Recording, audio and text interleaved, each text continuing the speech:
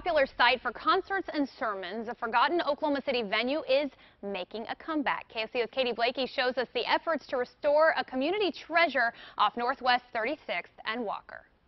Behind this faded sign, a weathered gym is getting a fresh start.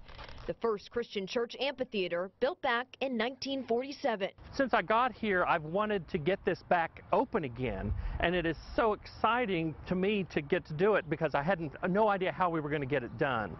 Enter the students and staff at Harding Fine Arts Academy and one ambitious idea. It's turned into a day-long music festival, which is like way more work than what I thought it was originally going to be, but it's fun. It's fun. The school could host a fundraiser.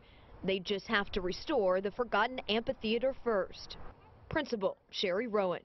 The church has provided the funding for the wood, and we've provided the labor.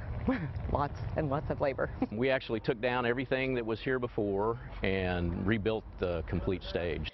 Photos show the overgrowth and obstacles volunteers faced. I really came here as a child to different events, and so when they came to me and said we want to do a music festival, I knew I wanted to be a part of it. I've had several people come up to me and go, "This is where I spent my Friday night, my entire childhood, and when we were dating, we came here and had a great time on Friday evenings." So hopefully we can get something going like that again. A landmark restored by a passionate few.